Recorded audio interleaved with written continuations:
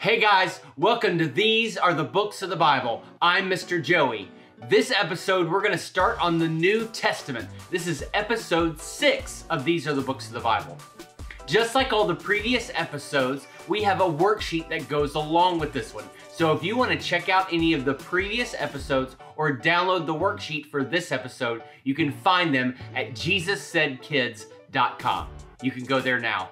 Our goal has been to memorize the books of the Bible and get familiar with each of them. And we've done that by breaking them up into different groups of different kinds of books in the Bible. And so far, we've covered all of the Old Testament. I bet you've memorized it by now. But to make sure, or if you're still learning, you can sing along with us. We have a song called These Are the Books of the Bible. Let's hear it. Yeah, the B-I-B-L-E. That's the book for me. Whoa, come on and sing with me. Oh, these are the books of the Bible. Oh, these are the books of the Bible. Oh, these are the books of the Bible. And if you sing with me, then you can learn them too. Genesis, Exodus, Leviticus, Numbers, Deuteronomy, Joshua, Judges, Ruth, 1st and 2nd Samuel, 1st and 2nd Kings, 1st and 2nd Chronicles, Ezra, Nehemiah, Esther, yeah. Job, Psalms, Proverbs, Ecclesiastes, Song of Solomon, Isaiah, Jeremiah's Lamentations, Ezekiel, Daniel, Hosea, Joel, Amos, Obadiah, Jonah, Micah, Nahum, Habakkuk, Zephaniah, Haggai, Zechariah, Malachi. These are the books of the Bible. Oh, these are the books of the Bible. These are the books of the Bible. And if you sing with me, then you can learn them too. Oh, these are the books of the Bible. Oh, these are the books of the Bible. Oh, these are the books of the Bible. And if you sing with me, then you can learn them too. Matthew, Mark, Luke, and John, Acts, Romans, 1st and 2nd Corinthians, Galatians, Ephesians, Philippians, Colossians, 1st and 2nd Thessalonians, 1st and 2nd Timothy, Titus, Philemon, Hebrews, James, 1st and 2nd Peter, 1st and 2nd, 3rd John, Jude, and Revelation.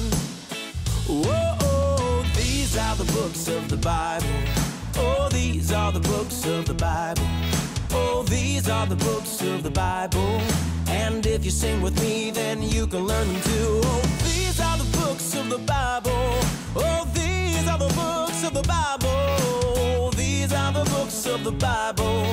And if you sing with me, the B-I-B-L-E, this will always be the song that you'll sing to. Whoa.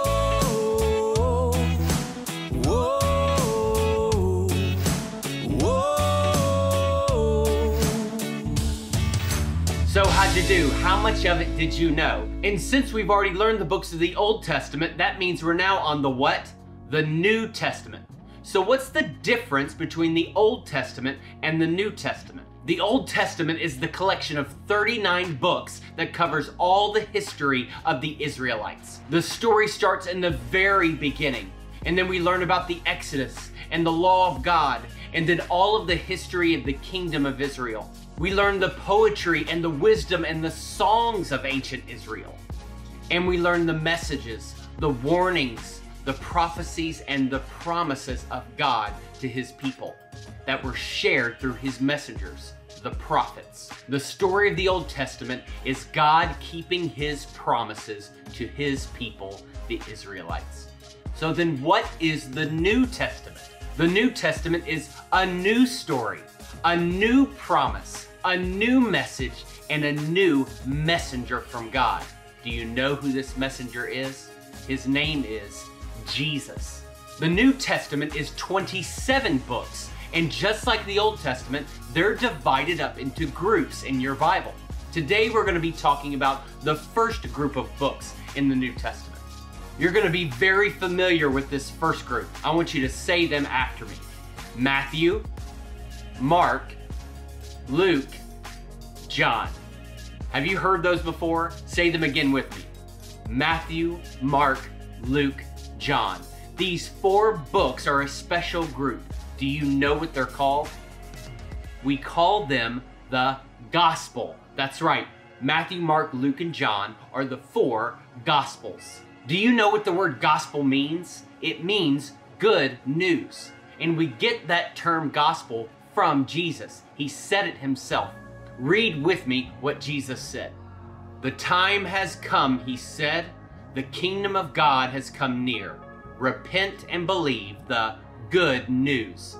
Mark 1:15.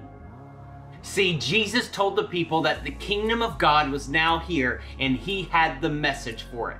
And this message was gospel, good news. These gospels all cover the same 4 things. First, the stories about Jesus, his miracles, and his teachings. Second, they cover Jesus' betrayal, his arrest, his trial, and his crucifixion, his death.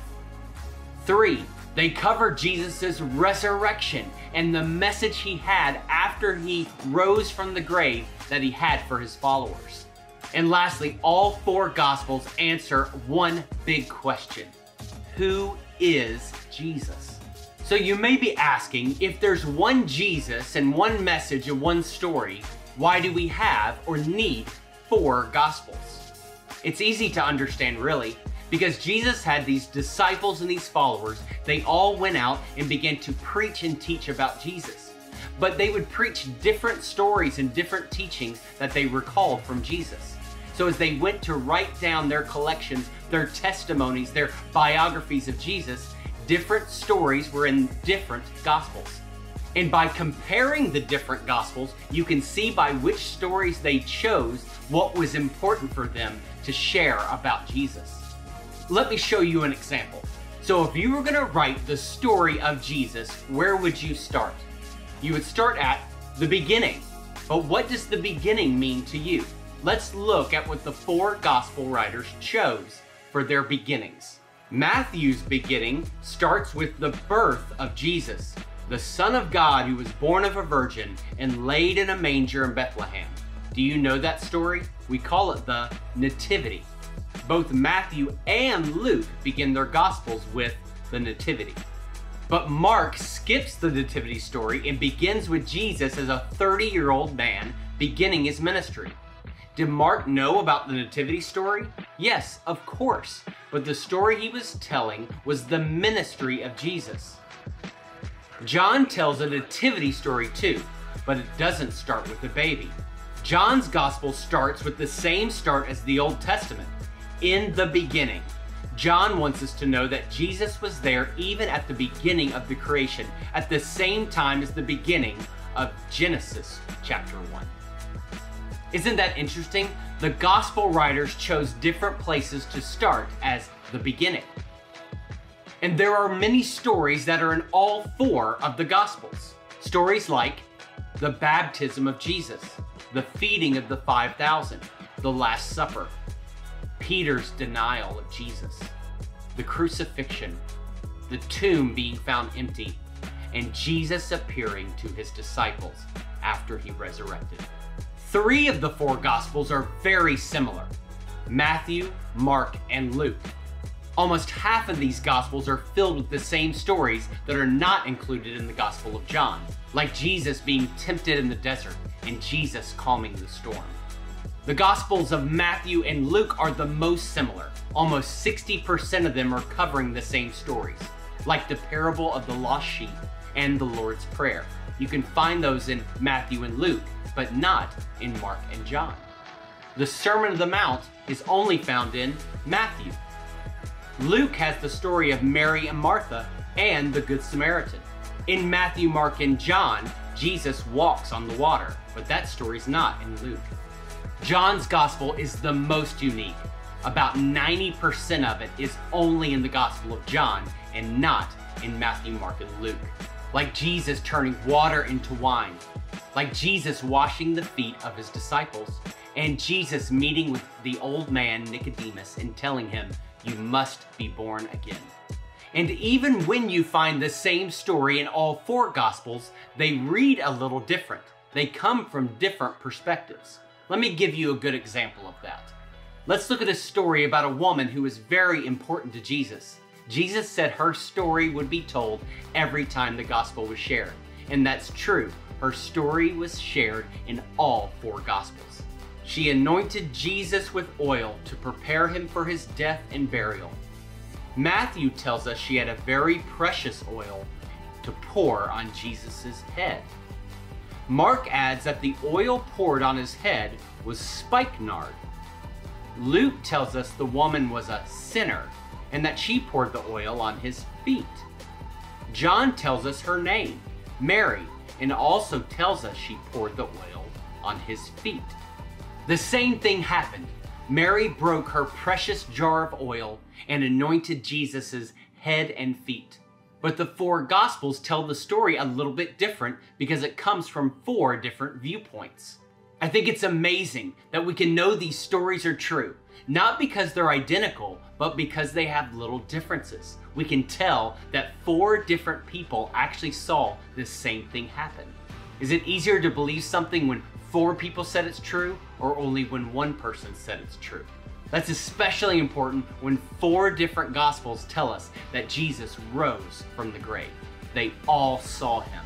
They all had their own story to tell. So if they're all the story of Jesus, do you need to read all 4 stories, all 4 Gospels?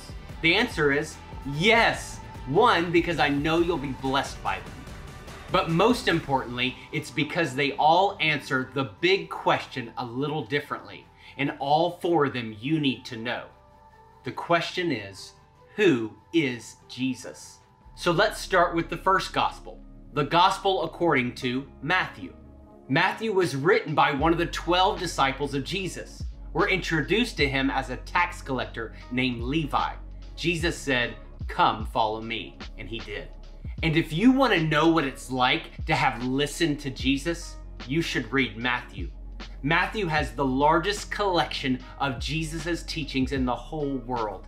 It has entire sermons of Jesus. Jesus' most famous sermon is called the Sermon on the Mount, and it starts in Matthew chapter 5. I bet you would recognize a bunch of it. And if you love the Old Testament and learning about the Old Testament, you should also read Matthew. Matthew's gospel mentions the Old Testament, its prophets and verses over and over. It mentions many of the Old Testament prophecies and how Jesus fulfills them.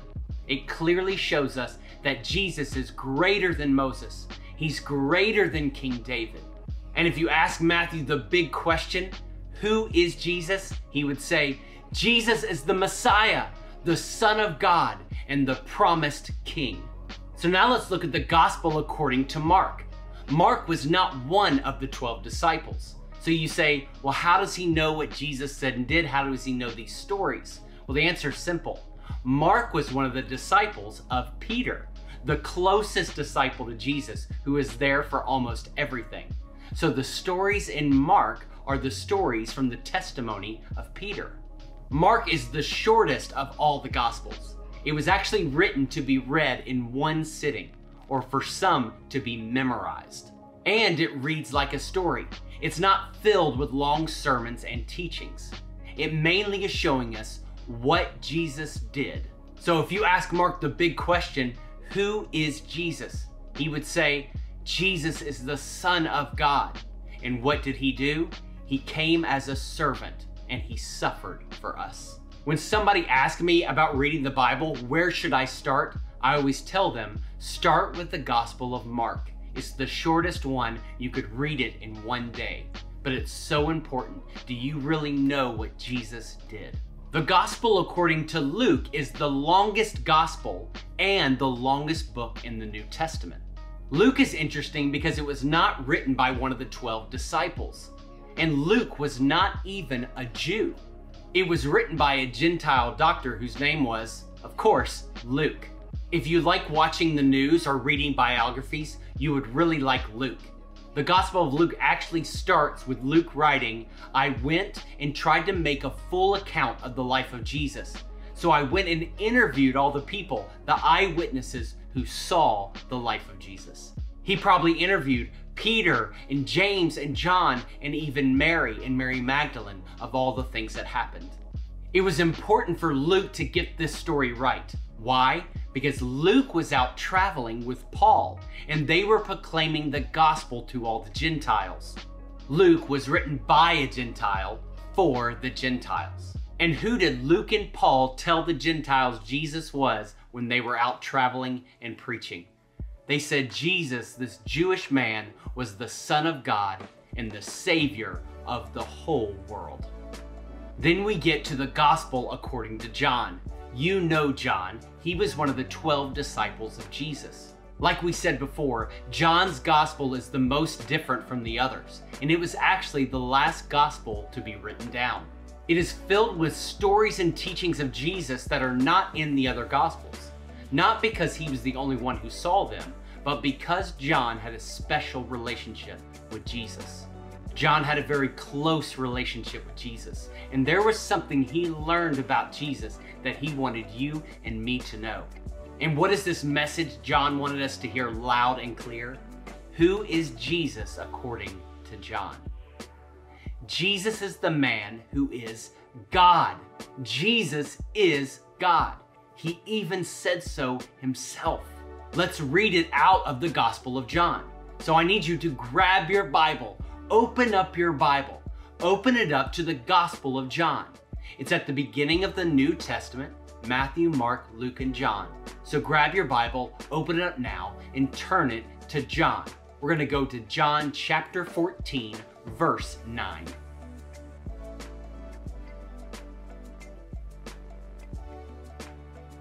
The book is John, the chapter is 14, the big number, and the little number is 9. Jesus is answering a question from his disciples. One of his disciples, Philip, just said, "Please show us the Father. If you just show us the Father, then we'll believe." Here's how Jesus answered him. Let's look at John chapter 14, verse 9. Jesus answered, "Don't you know me, Philip, even after I have been among you for such a long time? Anyone who has seen me has seen the Father." Jesus said, "Look at me. You're looking at the Father." Jesus was saying, you are seeing God before you. Wow, what a statement by Jesus. And how do we know Jesus is Lord? That he is the Messiah, the Savior of the world, that he is God? Because the Gospels tell us so. We say Jesus is Lord, Jesus is God. We know because Jesus told us so. How do we know that Jesus loves us? Because it's written down in a book. Jesus loves me, this I know, for the Bible tells me so. So I want you to read the Gospels for yourself, kids. You can do it. Start with the Gospel of Mark. But let's get familiar with these books of the Bible. Let's continue to memorize them together. So let's finish up with our song, These Are the Books of the Bible. Sing along. Yeah, the Bible. Oh, that's the book for me. Whoa, come on and sing with me. Oh, these are the books of the Bible. Oh, these are the books of the Bible. Oh, these are the books of the Bible. And if you sing with me, then you can learn them too. Genesis, Exodus, Leviticus, Numbers, Deuteronomy, Joshua, Judges, Ruth, 1st and 2nd Samuel, 1st and 2nd Kings, 1st and 2nd Chronicles, Ezra, Nehemiah, Esther, yeah. Job, Psalms, Proverbs, Ecclesiastes, Song of Solomon, Isaiah, Jeremiah, Jeremiah's Lamentations, Ezekiel, Daniel, Hosea, Joel, Amos, Obadiah, Jonah, Micah, Nahum, Habakkuk, Zephaniah, Haggai, Zechariah, Malachi. These are the books of the Bible. Oh, these are the books of the Bible. These are the books of the Bible. And if you sing with me, then you can learn them too. Oh, these are the books of the Bible. Oh, these are the books of the Bible. Oh, these are the books of the Bible. And if you sing with me, then you can learn them too. Matthew, Mark, Luke, and John, Acts, Romans, 1st and 2nd Corinthians, Galatians, Ephesians, Philippians, Colossians, 1st and 2nd Thessalonians, 1st and 2nd Timothy, Titus, Philemon, Hebrews, James, 1st and 2nd Peter, 1st and 2nd, 3rd John, Jude, and Revelation. Whoa, these are the books of the Bible.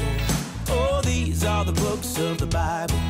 Oh, these are the books of the Bible.